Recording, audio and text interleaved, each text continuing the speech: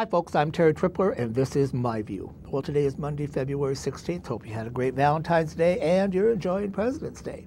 You know, last week we discussed the testimony that flyersrights.org gave to the House Aviation Subcommittee, and they had a handout that went with the testimony, and it was titled Sample Airline Stranding Long Tarmac Delay Stories. Had 6 stories on there. Last week we talked about one. Here's one this week. It's another Diller. It's talking about a Delta Airlines flight from Atlanta to West Palm Beach. It was January 16th, obviously, of '07. The plane pushed away from the gate, and now I quote, "The pilot said they would have to de-ice. What was never shared with them was the number of jets in the de-icing line were 90.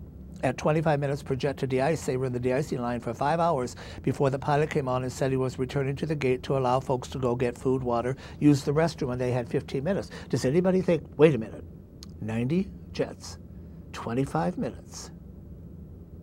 That's 37 and a half hours.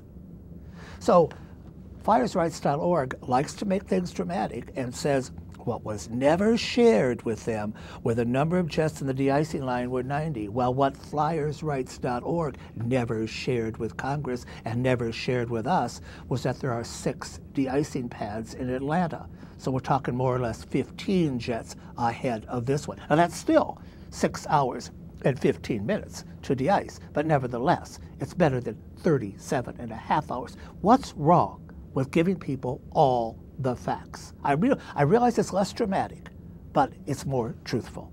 Now the pilot goes back to the gate, allows the people 15 minutes to go get food, water, go to the restroom, whatever. Some people may have wanted their bags. He said, you can't get your bags. Of course, they're not going to take the time to get under the belly of the plane and look for bags, and so they'll go back out, and they're going to have to get back on the de-icing line. Here's the problem I got with that. First of all, you know, bags. What, are you worried about your bags? If I've already been in a de-icing line for 5 hours and I've gone back to the gate and I've gone potty and got myself a Diet Coke or whatever, and now I realize I didn't get de-iced when I was out there the first time, so I probably going to have to go to the line again.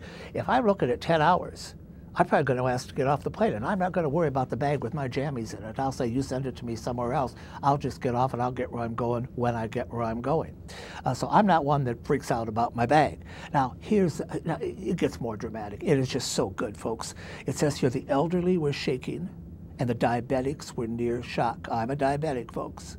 Now, if I'm a diabetic, I have the diabetes, not Delta Airlines, and I can get off that plane in that 15 minutes, and I will go and get something to eat. I also will carry food or whatever I need with me so I don't go into near shock. And then it says that for solid days, the Atlanta Constitution Journal reported that the airlines had 30 to 90 jets de-icing, and folks sat for 8 to 10 hours on the aircraft. Now, you got to get this. I'm quoting this now. And folks sat for 8 to 10 hours in aircraft that held live human beings who were parched, hungry, tired, and unsuspected. So the planes held live human beings as opposed to dead ones. I mean, how can a place, an organization like flyersrights.org be taken seriously when they put out garbage like this? I'm Terry Tripler, and that's my view.